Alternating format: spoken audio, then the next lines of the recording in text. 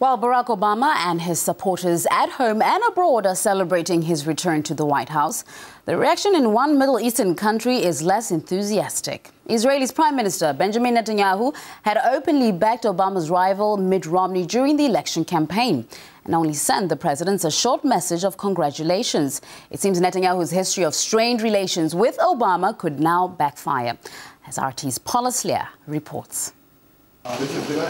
From this to this.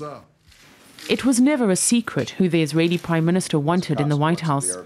The often public spats between his government and the Obama administration over Palestinian peace talks and Iran's nuclear program did nothing to advance American-Israeli relations and only unmasked the two leaders' personal dislike for each other. We are the junior partner in this relationship.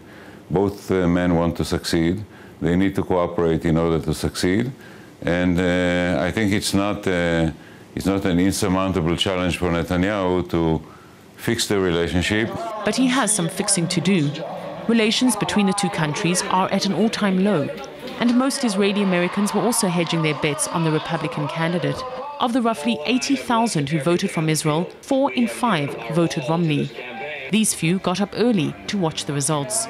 Obama can be harsh and he can be strict with Israel because he doesn't have to worry about re-election anymore.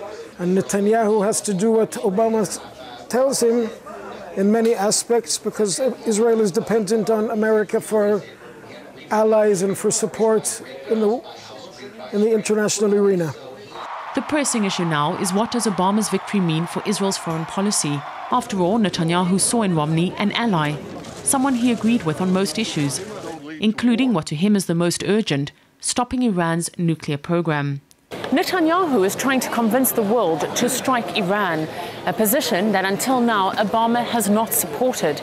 The question is, will Israel go it alone? In order to completely destroy Iran's nuclear weapons capability, I think you need many strikes over an extended period of time. Only one country in the world that is capable of doing it, and I don't think they will do it. This is the United States of America. And without US backing, Netanyahu is in a corner. Will he risk a strike or back down from his warmongering? Neither position puts him in a good light. Netanyahu took a gamble by so openly favoring Romney, welcoming him in Israel during the election campaign, and appearing in Republican campaign ads.